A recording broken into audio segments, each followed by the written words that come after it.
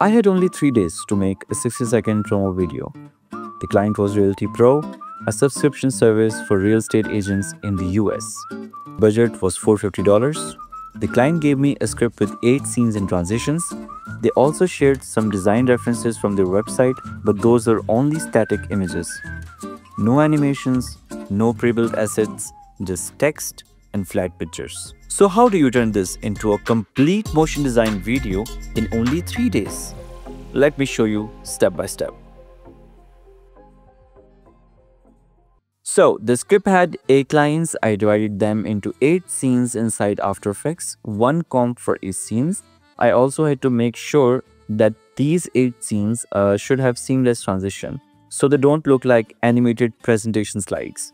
The website screenshots gave me some colors and design ideas, but since they were static, I couldn't animate them. So I created everything inside After Effects. Normally, I use Illustrator to prepare designs, but because of the tight deadline, I skip it. Recreating all the assets directly in After Effects saved me time and let me start animating right away. So I created a new comp, renamed it properly, and added a gradient background. Now here, I pick the music. This step is important because music sets the pace and overall flow of the video.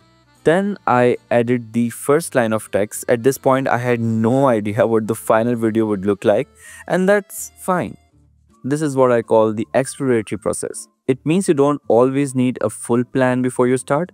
Sometimes you just begin with one small thing, maybe a word, maybe a shape, maybe a piece of music, and while you're working, new ideas appear. For example, when you write text in a comp, you may suddenly notice a shape or a pattern you can play with. It's like building and discovering at the same time. You're not waiting for the perfect idea to come first, you just let the idea reveal itself as you work. So when I was rearranging the first text, I noticed these 2 dots, so I animated them as eyes blinking and moving to match the meaning of the word, like waiting for someone. Then I uses the same 2 circles to transition into the next scenes. That becomes my first visual motif. So let me explain that. So for example, in the next line of text, there's a question mark. I made that symbol the main element of the scene. This is where the idea of a motif becomes powerful. A motif is a shape or symbol or any element that comes back again and again in your video. You can use it in many ways. This makes your video feels connected. In my video, the primary motif was circles and the secondary motif was character from the text, like the question mark. Now for scene 3, I used a circle morph transition. 2 circles merged, split apart and revealed a globe. The globe was a 3D sphere with gloss material. Basically this was a 3D element, and I used a pre-com map as texture.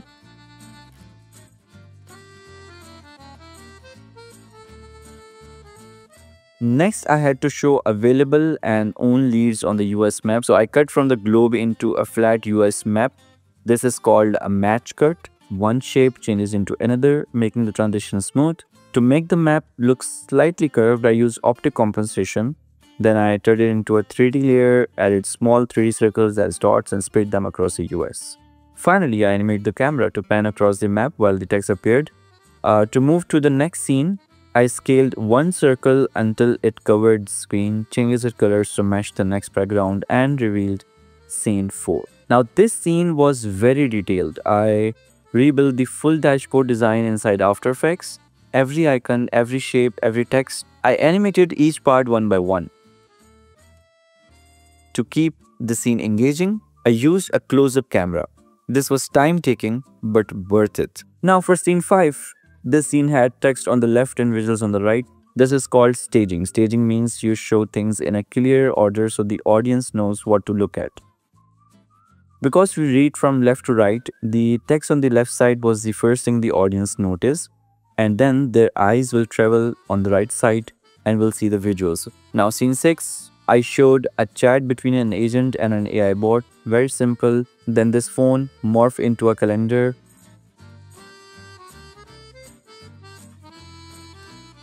And the calendar morphed into a graph. So basically, morphing is a great way to connect ideas smoothly. This saved a lot of time because I was able to show all the features in one scene. and then some simple text animation after this. I call this Apple typography as it is inspired from one of the Apple typography video. Do watch it. Then again, using circles, we will animate this design. Now here's a very good trick. If you parent another object to a circle, the object rotates along with it. So instead, I linked the object to the rotation value and added a minus sign in the expression.